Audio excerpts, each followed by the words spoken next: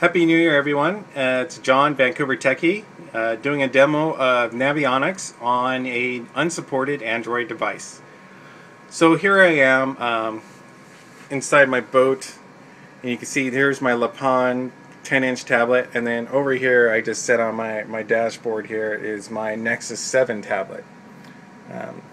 It's kind of bright with, the iPhone doesn't give good video, but we'll try this for demonstration purposes. So, I could have Navionics installed, and it works great on this tablet. You can see up here it says locked by Keep Screen. It's another app, so when I pull up Navionics on this tablet, Keep Screen keeps this screen open and locked. So it doesn't shut down, doesn't do a timeout. Therefore, I can keep my GPS and everything going here. You can see here, Edmonds Marina, Browns Bay, Skagit Head, and Possession Point, favorite places, whatnot. So let's go back. We'll exit out.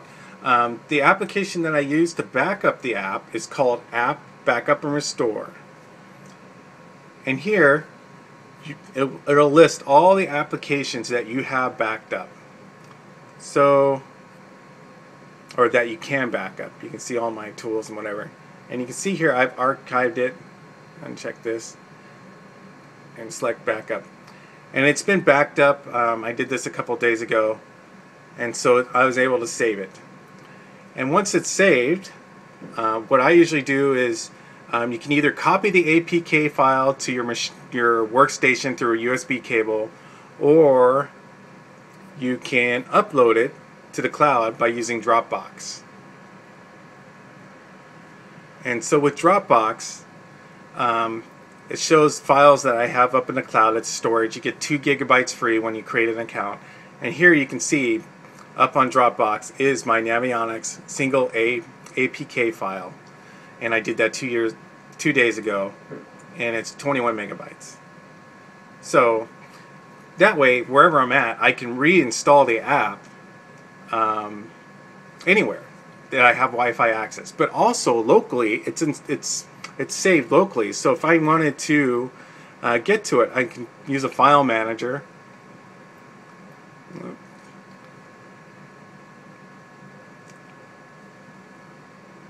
And I'm in my App Backups Restore directory. I can install it from here also. So I mean, if I wanted to, and there it is right there. So if I'm offline and somehow the application crashes and I need to reinstall it, I could do that, which makes it nice. So we'll go over here to the Nexus 7, and you can see I have App Backup Restore and Dropbox installed, other applications, whatnot, my magazines. It's a fairly nice tablet. It's smooth, plenty of horsepower. I like it a lot. So we're going to open Dropbox, and then down on the list I see my APK file. And so the Android tablet automatically recognizes the APK file. So I select it. It's going to ask me to install it.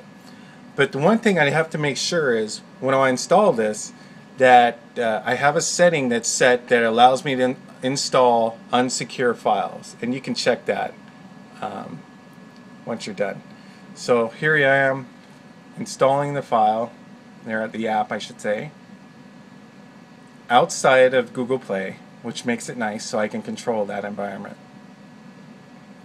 And it says I'm done. So we'll go back home. And I don't think I see it here in the home screen. Let's see, I'll flip it up here. Let's see here. And here it is here.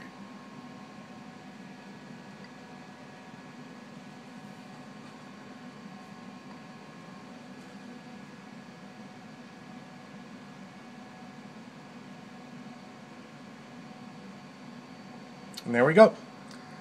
So now you can see it, there's a download map section we'll cancel.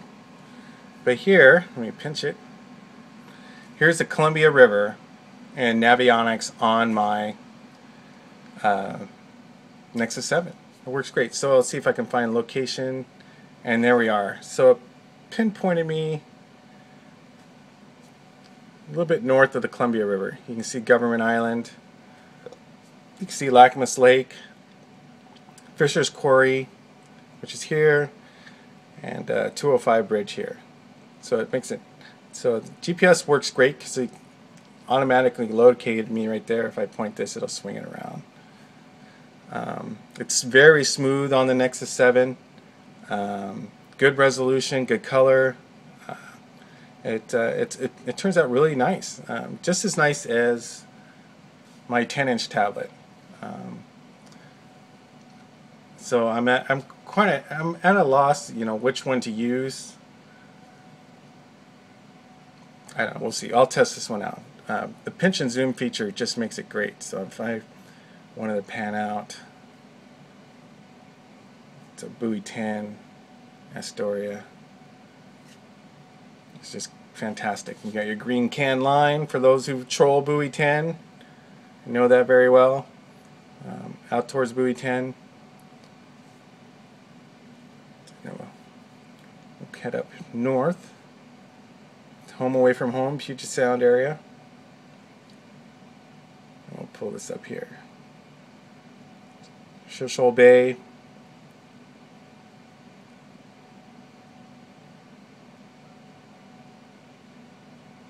Let's see.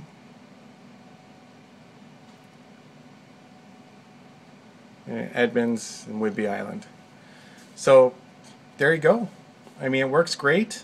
If I go to menu settings and whatnot, you can download the map over here. If not, you know, you can go back to your map. So it's just a fantastic tool. You know, I didn't have to buy the app again, and if you want to go back, just hit the GPS and it takes me right back to where I'm at. It's just great. And for whatever a Nexus 7 brand new is $199, you can't beat this little 7-inch plotter there. It actually might make a better choice than my 10-inch plotter, which is showing me that I'm going 1.3 knots in my garage, but I'm really not. So there it is, my little demo on getting your Android app over to another Android device. It's not totally supported by Navionics, but it allows you to install it. So if you find an Android tablet that's not on the supported list in Navionics, you could do this. Sometimes it'll crash, sometimes it won't. It really depends, but you can test it out. And the built-in GPS chip works great. You know, here I'm in my garage, as you can see, and I'm able to pull my setting. I don't think even on my 10-inch, let me see here. Oh, there we go. It shows me there. So yeah, even in the garage, I'm able to pull GPS. It pulls some of the Wi-Fi info and the GPS. So that's it. Everyone, Happy New Year, and I hope this video helps. Thanks. Bye.